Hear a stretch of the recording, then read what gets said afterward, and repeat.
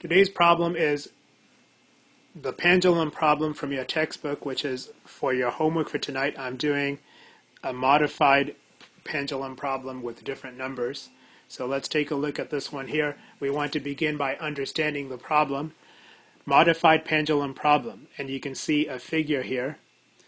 So a pendulum hung from the ceiling makes a complete back and forth swing each 8 seconds.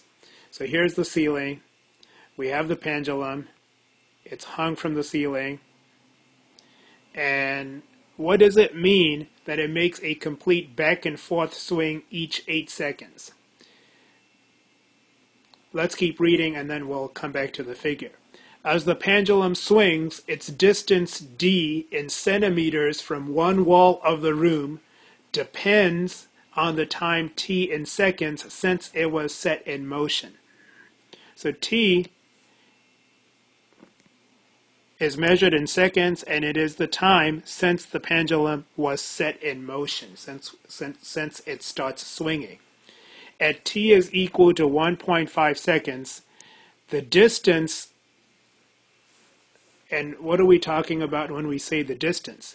We measure the distance from the pendulum to one wall of the room. So this is one wall of the room, and we're measuring the distance from the pendulum to one wall of the room. At time is equal to 1.5 seconds. In other words, 1.5 seconds after the pendulum starts moving, the distance of the pendulum from the wall is at a maximum of 120 centimeters from the wall. So what does that mean? So we're looking at the pendulum being the furthest it could be from the wall. So maybe it would be about here. And when it is the furthest it could be from the wall, its distance from the wall is 120 centimeters. And it is at this point in its swing, 1.5 seconds after it starts moving. So at time is equal to 1.5 seconds, d is equal to 120 centimeters. The lower bound of d is 40 centimeters. What does that mean? The lower bound of d is 40 centimeters. What that means is when the pendulum is the closest it could be to the wall, its distance from the wall at that time would be 40 centimeters. So let's say this is like the closest it gets to the wall. So at that point in time, the distance from the wall at that point in time will be 40 centimeters. So the distance at that time will be 40 centimeters at whatever time it would be there. Now, how long does it take for the pendulum to make one complete back and forth swing?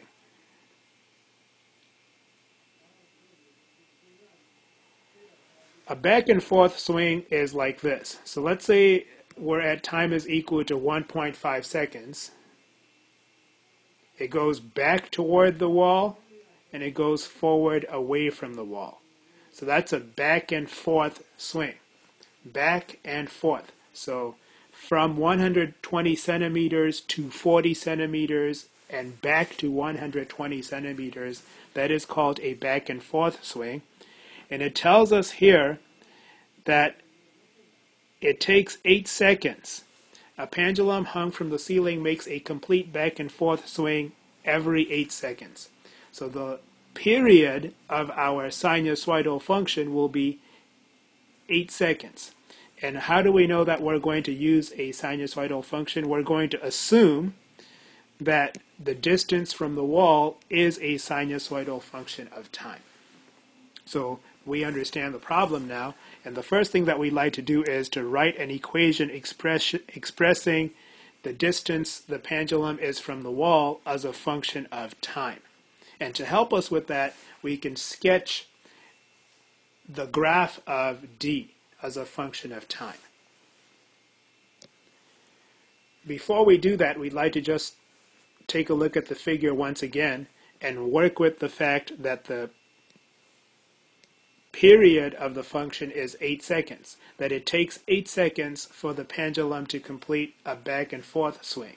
So if the pendulum is at a distance of 120 centimeters from the wall at time is equal to 1.5 seconds, 8 seconds later, it will be back at this same place. So 1.5 plus 8 would be 9.5. So it will be back here again at time is equal to 9.5. Now, it's going to take half of 8 seconds to go towards the wall and stop before coming back away from the wall. So half of 8 is 4. 1.5 plus 4 is 5.5 seconds. So we know that it will actually be at a distance of 40 centimeters from the wall at time is equal to 5.5 seconds, which is half of the period. So now we will begin by looking at what t is. T represents time in seconds since the pendulum was set in motion. And from the description of the problem, we know that 1.5 seconds after it was set in motion, the distance from the wall is at a maximum of 120 centimeters. So we have the ordered pair 1.5, 120. I'll go ahead and plot that point. 1.5 for time and 120 for the distance from the wall, and you can see that in my figure. I just sketched where the pendulum would be at that time. The lower bound of d is 40 centimeters. Assume that d is a sinusoidal function of t. So again, as we said earlier, the period of the pendulum is the period of the pendulum's swing is 8 seconds. It'll take 8 seconds for it to complete a back and forth swing. So this is going back towards the wall, and this is going back forward away from the wall, and that's a back and forth swing. And when the pendulum is closest to the wall, we know that the lower bound of the distance from the wall is 40 centimeters. So when it is closest to the wall, the pendulum will be 40 centimeters away from the wall. And when will that happen? Well, it takes 8 seconds for it to complete a back and forth swing. So it'll take half that time to go closest to the wall. So half of 8 is 4 seconds. So at time is equal to 5.5 seconds, it will be closest to the wall at a distance of 40 centimeters. I've entered that into my table as well as labeled my diagram with that information. And I will go ahead and plot the point 5.5 for time and 40 for the distance from the wall, which would be right here. And then it'll take another 4 seconds to go back so that it would once again be at 120 centimeters from the wall. So 5.5 plus 4 would be 9.5.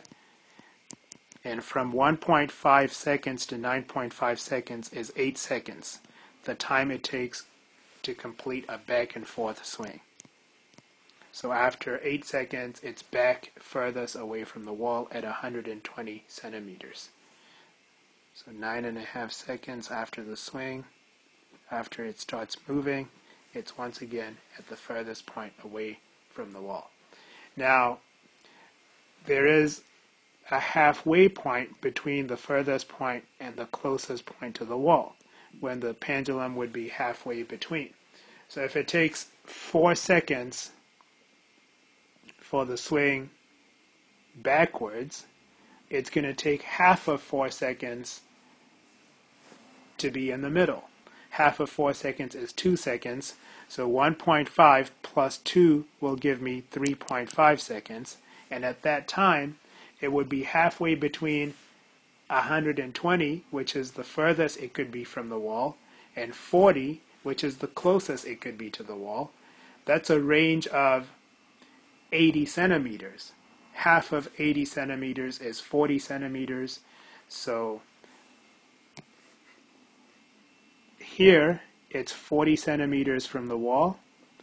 At the furthest point, it's 120 centimeters from the wall. The range between 40 and 120 is 80 centimeters. Half of 80 is 40. So when it's in the middle of the swing, it would be 40 plus 40 centimeters from the wall, or 80 centimeters from the wall. So we would be at a distance of 80 centimeters from the wall whenever the pendulum is in the middle of its swing. That happens at 3.5 seconds as it is going back towards the wall, and it also happens again at 7.5 seconds as it is going away from the wall. So we will plot 3.580. 3.580 is right here. And then we will also plot 7.580, which is right here. So with these 5 points, I'm able to sketch one cycle of my graph.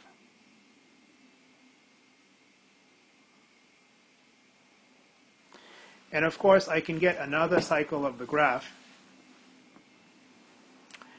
just by recognizing that 8 seconds after 9.5 seconds, it will once again be furthest away from the wall. So 9.5 plus 8 would be 17.5. So at 17.5 seconds, it will once again be at the furthest distance from the wall. Now, half of 8 seconds is 4 seconds, so 9.5 plus 4 would be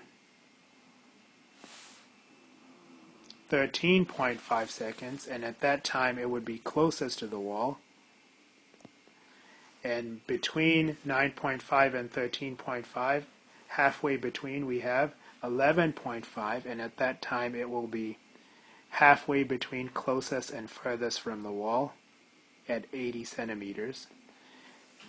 And then halfway between 13.5 and 17.5, we have 15.5 seconds, and it would be at 80 centimeters once again. So here's another cycle of the graph.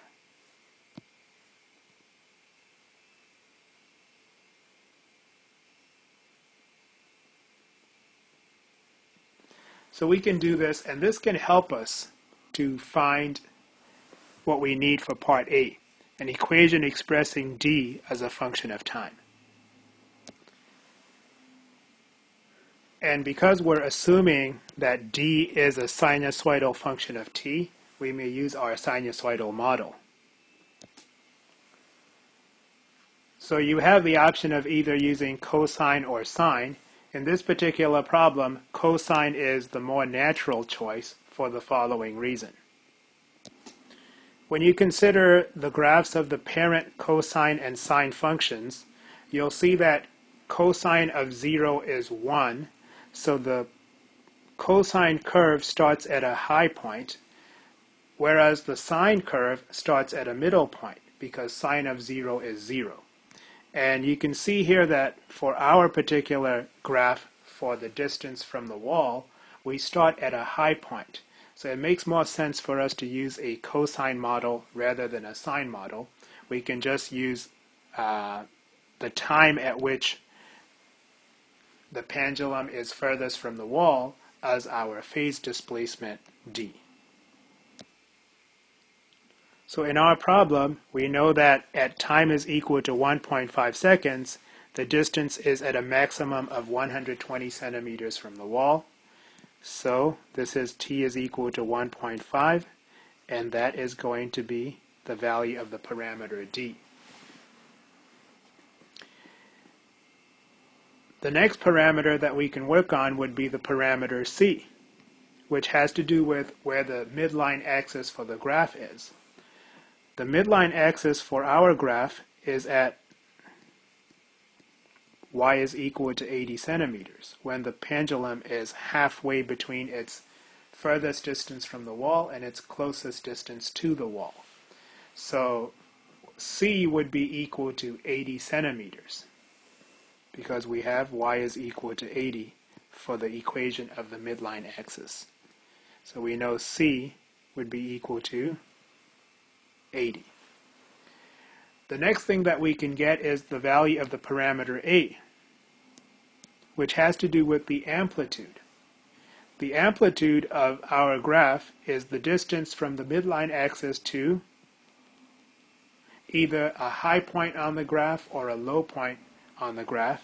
The highest point on the graph has a d value of 120 centimeters, and the distance from the midline axis to a maximum point on the graph would be, in fact, 40 centimeters. So the parameter a would be equal to 40. The last parameter that we can work on would be the parameter b. We know that has to do with the period, and when we look at the period for our problem, the pendulum is at a distance of 120 centimeters from the wall at time is equal to 1.5 seconds, and it is once again at a distance of 120 centimeters from the wall at time is equal to 9.5 seconds. So the period is going to be 8 seconds. And that is the time it takes for the pendulum to make a complete back and forth swing. So now we can use that to solve for b, because we know that the period is equal to 2 pi divided by the absolute value of b, but since b is going to be positive, I can just write b, and that's going to be equal to the period, which is 8 seconds. So now you can do 2 pi is equal to 8 times b, multiplying both sides of the equation by b. Divide both sides of the equation by 8, and you get b is equal to 2 pi divided by 8, which reduces to pi over 4. So that's the value of the parameter b. So now we can do part A. Write an equation expressing the distance from the wall as a function of time. So we're going to write y is equal to c is 80 plus a is 40 times cosine of the parameter b is pi over 4 times t minus d times t minus the parameter d is 1.5. That is our sinusoidal model, modeling the distance the pendulum is from the wall, measured in centimeters, as a function of time since the pendulum was set in motion.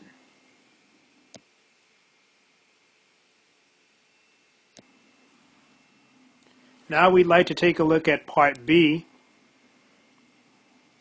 Write an equation for the derivative function.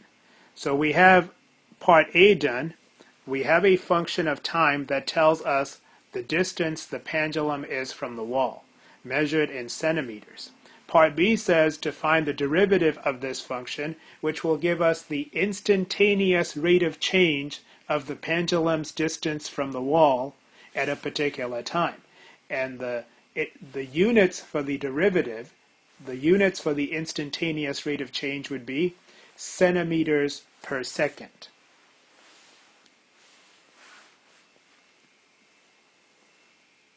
So now we will go ahead and find the derivative of the function from part A. So to find the derivative of the function from part A, you will recognize that we have a sum of two functions. The first function is a constant function. The derivative of a constant function is 0. So you'll have 0 plus the derivative of the second function. And when you look at the second function, you'll see that you have a constant multiplying cosine of pi over 4 times t minus 1.5. And how do you find the derivative of a function that is a constant times another function? So let's say you have g of x is equal to k times f of x. So the derivative of the function g will be the constant times the derivative of the function f. So to find the derivative of 40 times cosine of pi over 4 times t minus 1.5, it will be equal to 40 times the derivative of cosine of pi over 4 times t minus 1.5. And when you look at cosine of pi over 4 times t minus 1.5, you will recognize that to be a composition of two functions, where the inside function is the argument of the cosine. The inside function is pi over 4 times t minus 1.5, and the outside function is the cosine function. So how do you find the derivative of a composition of two functions? You must use the chain rule. So now we will have y prime is equal to the derivative of 80 is 0, 0 plus the derivative of the second function. 40 is the constant, so now we multiply 40 by the derivative of cosine of pi over 4 times t minus 1.5, which is a composition of two functions. The outside function is cosine, so we begin by using the chain rule. The derivative of the outside function is negative sine, so we have negative sine evaluated at the inside function, evaluated at pi over 4 times t minus 1.5.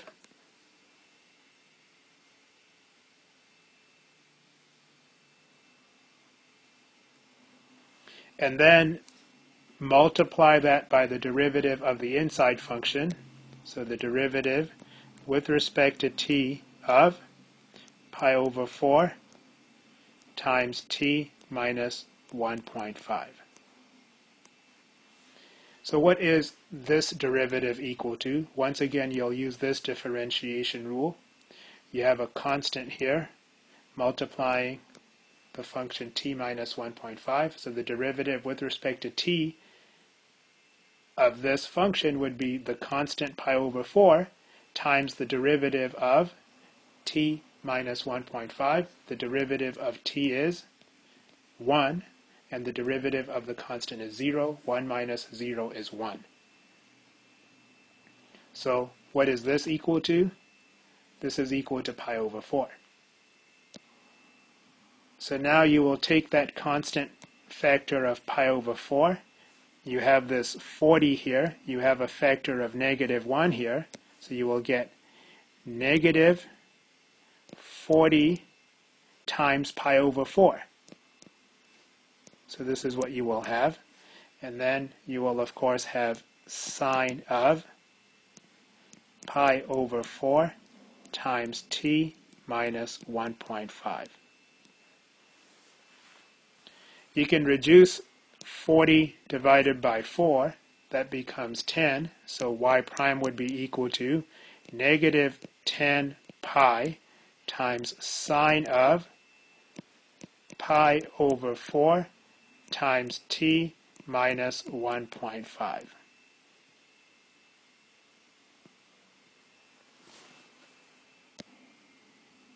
So we just did part B. We wrote an equation for the derivative function. So y prime is equal to negative 10 pi times sine of pi over 4 times t minus 1.5. Let's take a look at part C. Part C says, how fast is the pendulum moving when t is equal to 4 seconds, when t is equal to 12 seconds, and how do you explain the relationship between these two answers? We can look at the derivative function, because the derivative function tells us how fast the pendulum is moving at a particular instant in time. It tells us the velocity of the pendulum at a particular instant in time. Why do we say velocity? Because y prime could be positive when the distance from the wall is increasing, and y prime would be negative when the distance from the wall is decreasing.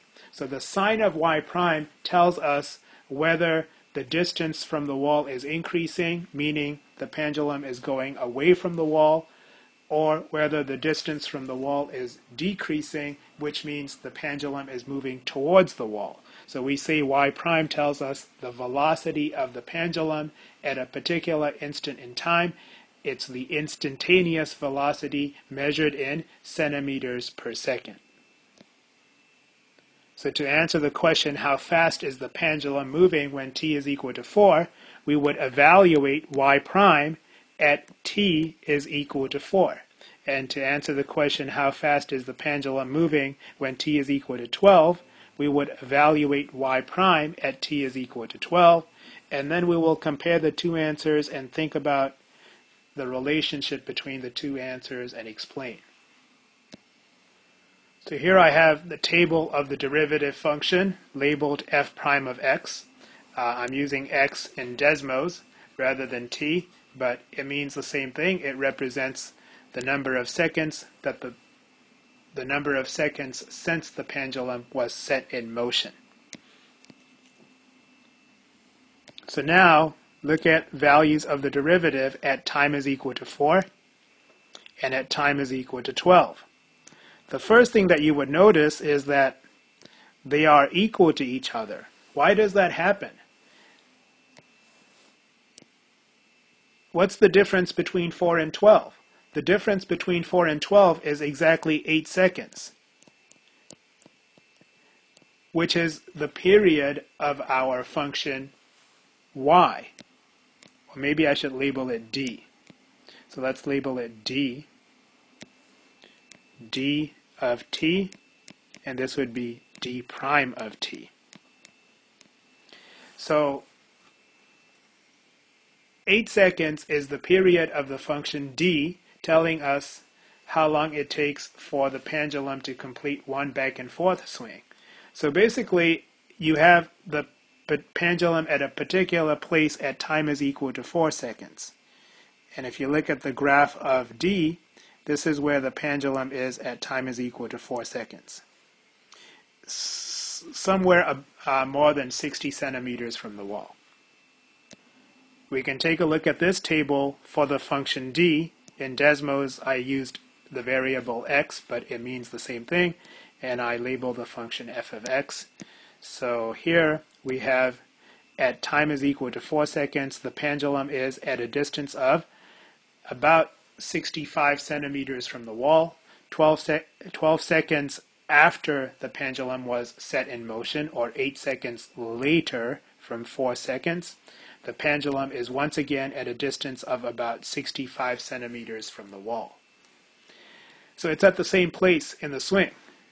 And here we have time is equal to 4 seconds, and here we have time is equal to 12 seconds. So you can see that at time is equal to 4 seconds that the pendulum would be moving toward the wall. How do I know that? When you look at the graph of the function d, which is what you see here in red, you can see that the function is decreasing at time is equal to 4, which means the distance from the wall is getting smaller and smaller, which means the pendulum is moving toward the wall at that point in time.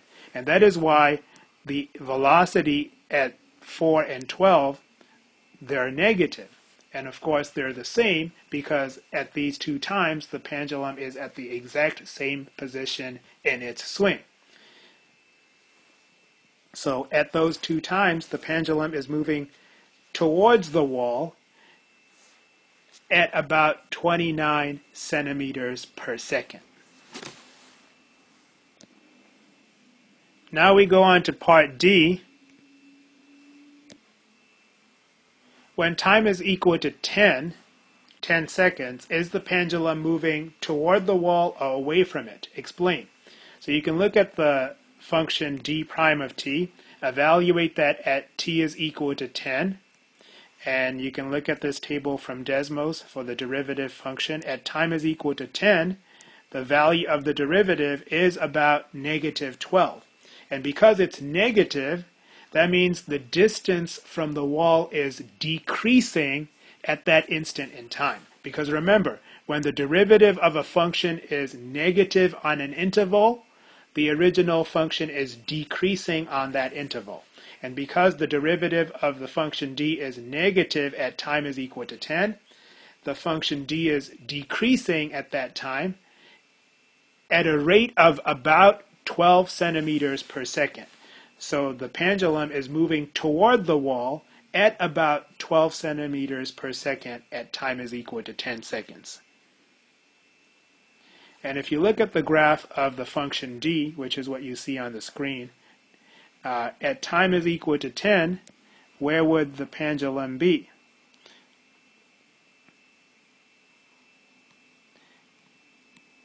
At time is equal to 10, the pendulum is at a distance of about 117 centimeters from the wall. But you can see from the graph that the graph of d is falling from left to right, which means d is decreasing, which means the pendulum is moving back towards the wall at that time at an approximate rate of about 12 centimeters per second. Why do I say approximate? I say approximate only because I'm rounding this particular value. But the derivative function tells you the exact instantaneous rate of change of the distance from the wall at a particular instant in time. Part E says, what is the fastest the pendulum swings? And where is the pendulum when it is swinging its fastest? So the fastest the pendulum swings, you can tell by looking at the derivative function, which tells you the velocity of the pendulum. You're looking for the maximum value of the derivative function as well as minimum values of the derivative function. Maximum values will be positive velocities. Minimum values will be negative velocities. Basically, when you have a maximum value, you have the pendulum moving the fastest away from the wall because the distance would be increasing. And when you have a minimum value, which is a negative velocity, you will have the pendulum moving fastest toward the wall because the distance would be decreasing.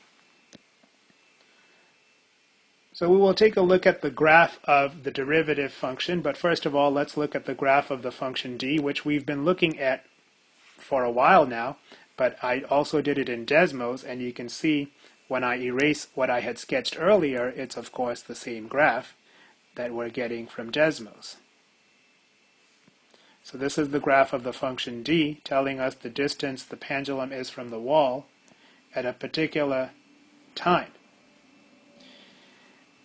We'd like to now take a look at the graph of not only the function d, but also d prime. But to make the graph of d prime fit, I'm going to change the scale for my axes. The scales for my axes. Well, actually, not so much the scales, but just the window settings. So, what is the fastest the pendulum swings?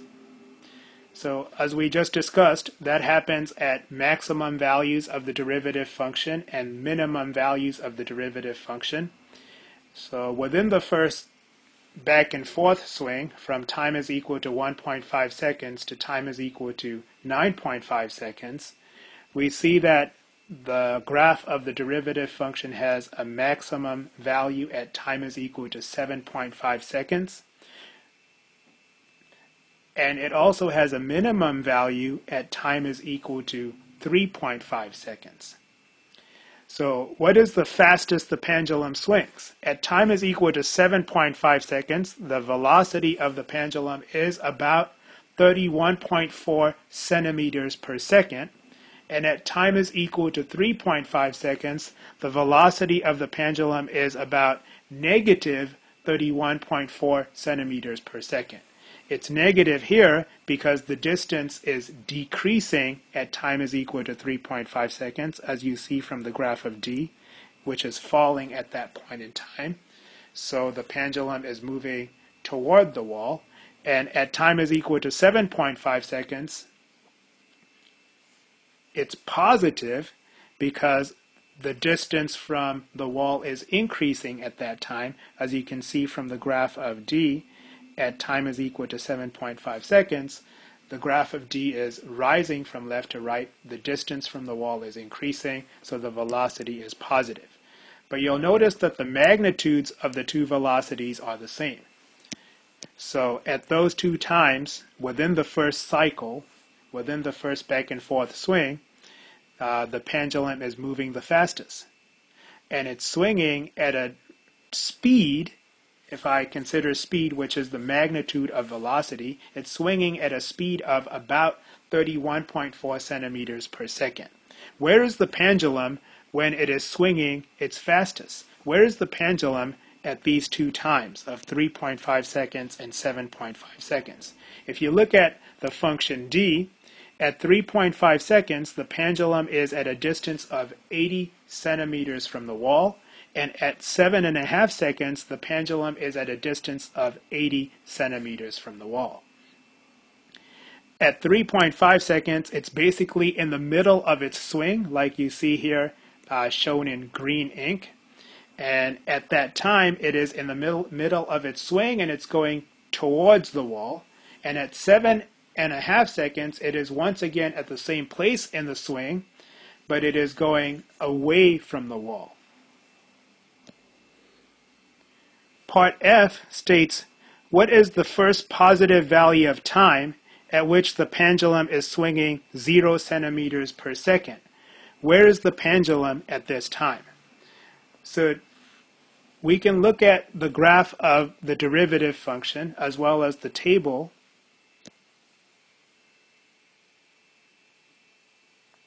What is the first positive value of time at which the pendulum is swinging 0 centimeters per second? So when you look at the graph of the derivative function, you can see that at time is equal to 1.5 seconds, the velocity of the pendulum is 0 centimeters per second. You can see that clearly from the graph of the derivative function. Prior to 1.5 seconds, the graph of the derivative function is above the horizontal x-axis, meaning the derivative has positive values. And at time is equal to 1.5 seconds, the derivative has a value of 0. So the time is equal to 1.5. That is the first positive value of time at which the pendulum is swinging 0 centimeters per second. Where is the pendulum at this time? At time is equal to 1.5 seconds, the pendulum is at a distance of 120 centimeters from the wall, the furthest from its swing. So basically, what's happening is prior to 1.5 seconds, the pendulum's distance from the wall is increasing, and therefore its derivative is positive. At 1.5 seconds, the pendulum stops momentarily before it starts moving towards the wall again, and on that time interval from 1.5 seconds to 5.5 seconds, the pendulum's distance from the wall is decreasing. So on that interval of time, the derivative of the function will be negative. At time is equal to 5.5 seconds, the pendulum once again stops momentarily and changes direction, and it starts going away from the wall again. So at time is equal to 5.5 seconds, you can see that the velocity of the pendulum is once again 0 centimeters per second. And then from time is equal to 5.5 seconds to time is equal to 9.5 seconds, the pendulum moves away from the wall.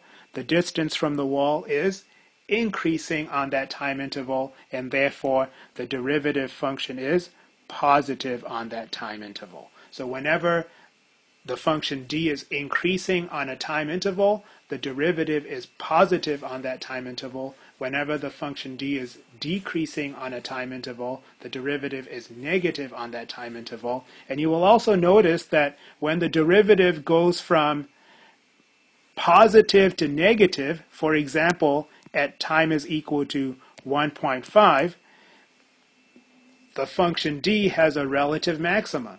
And when the derivative goes from negative to positive, for example, at time is equal to 5.5 seconds, the function d has what we call a relative minimum.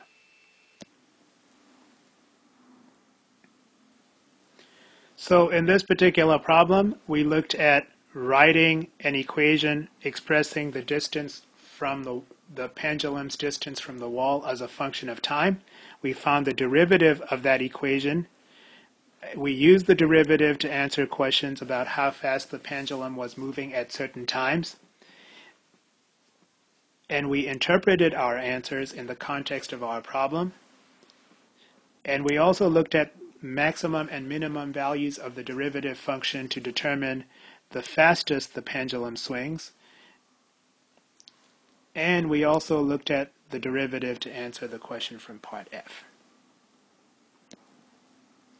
You will notice that I labeled the vertical axis as having units of centimeters. That is, of course, for the function d of t. But for the function d prime of t, which is graphed here on the same set of axes, the vertical axis would actually have units of centimeters per second.